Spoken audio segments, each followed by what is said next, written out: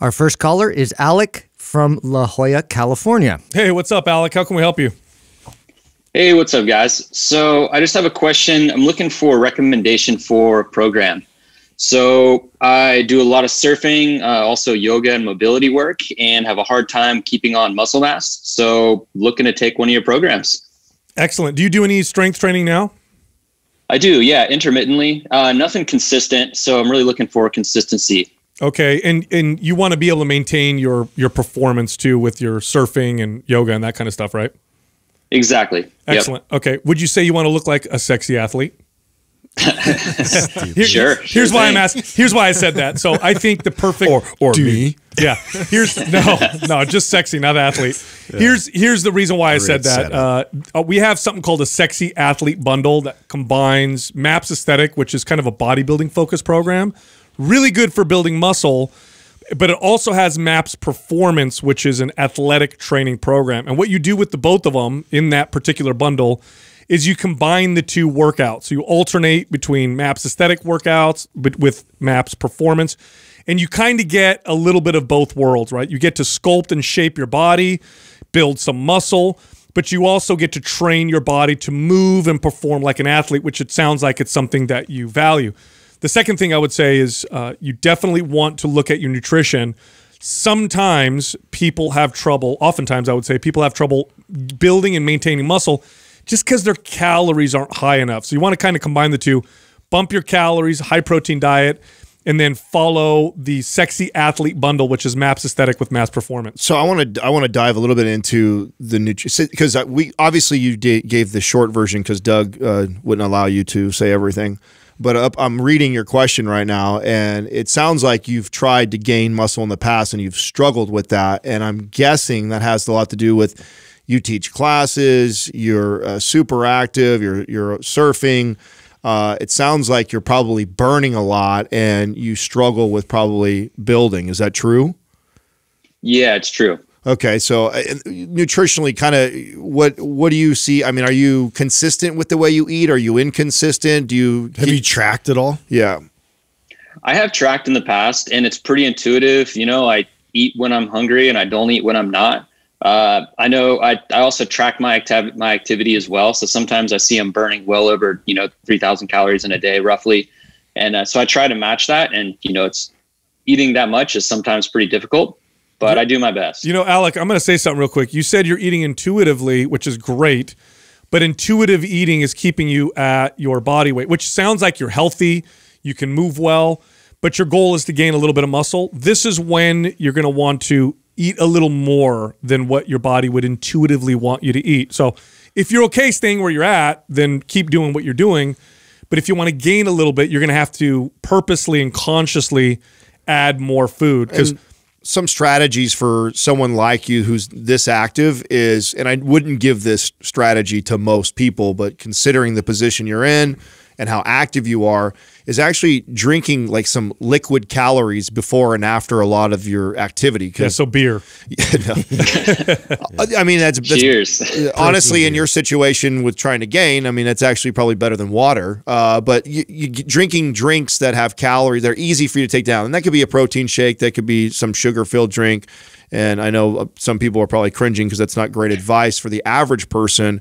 But somebody who struggles with putting muscle, putting weight on, and has a very active lifestyle, one of the best things that helped me, because I struggled with the same thing, was before I'd go play basketball, in your case, before you go surf, I would make sure I drank like a 500 to 700 calorie drink or like shake that was loaded full of calories before. And then as soon as I was done, I would make sure I fill back up again. And that will kind of help get to the calorie intake you need. Another thing was also prioritizing my breakfast. I was real easily, I could get to 11 o'clock without really eating much because I wasn't that hungry in the morning.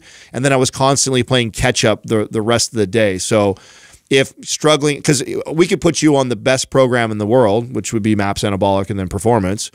But if you're not feeding the body enough calories to build, you're going to have a hell of a time. You might feel stronger. You might feel good and mobile because of the great programming.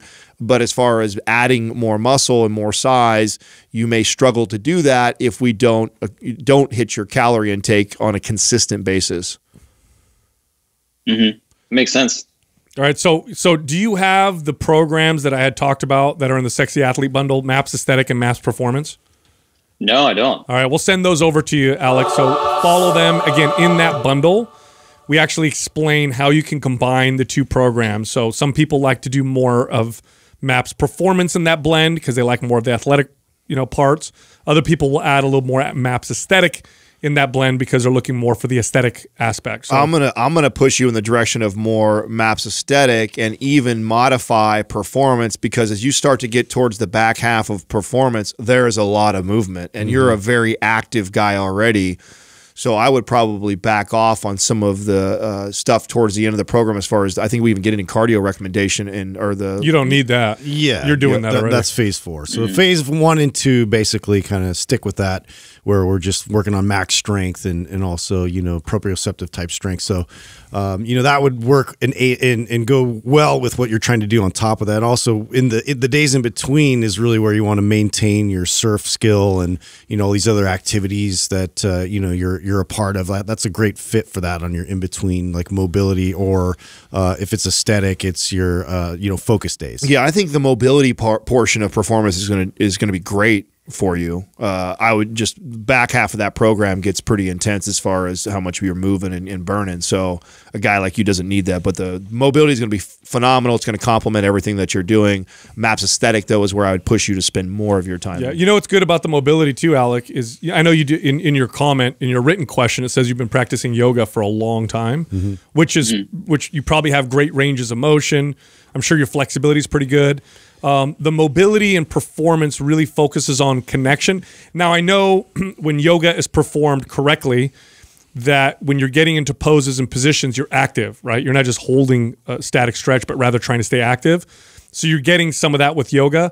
You'll love the mobility movements in performance. In fact, you should notice an improvement even in your yoga practice from the mobility programming in MAPS Performance.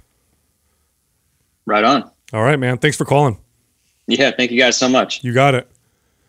Yeah, I want to touch on what he said about eating intuitively. Eating intuitive is a great way to maintain general leanness, general health, general fitness. It's what I like to refer to as the baseline.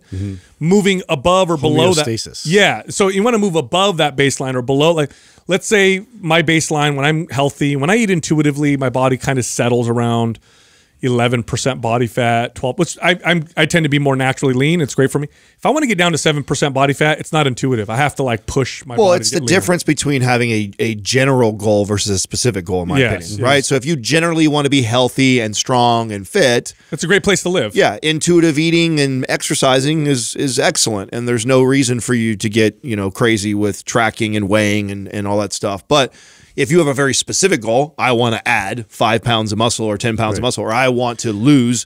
You want to maximize efficiency, and you really direct it towards there as quickly as possible. And that's what you have to do. And it's not to say that you can't get to a place where you can kind of do that intuitively. I just think that's a black belt of nutrition, to be able to say it's a pursuit. It's not a goal. Yeah. Does that make sense? It's not a destination. This is just even the best of us. You go back and you figure out as you're tracking. You're like, oh wow, that I didn't even realize I was adding that in. Still happens to me today. I'm off. Always. Rarely ever am I right on the calories and then also you're burning because. Yep. Maybe I'm dialed in. I guessed really close on my calorie intake, but then I realized, holy shit, I was moving way less than what I thought too. So all that stuff matters. And that was my concern with the performance recommendation with this guy, because MAPS Performance is definitely, there's a lot more moving in that than towards the later phases. That was a good point you made. Absolutely. Because the beginning phase are really good for 1 and 2 functional fine. strength. You start getting to 3, 4, and there's a lot more, there's an endurance component in there. So because we're thinking of training an athlete, and this guy is having a hard time keeping up with the calories. One of the best things I ever did was actually switch, and this is why I know we went in the Sexy Athlete Bundle, but I also could make the case for MAPS Anabolic for him, because one of the biggest hurdles I ever got over was reducing my movement, and one of the best things I did was get out of a 5 to 7 day a week program and drop down to a 2 to 3 day training volume, and that was way better for muscle gaining from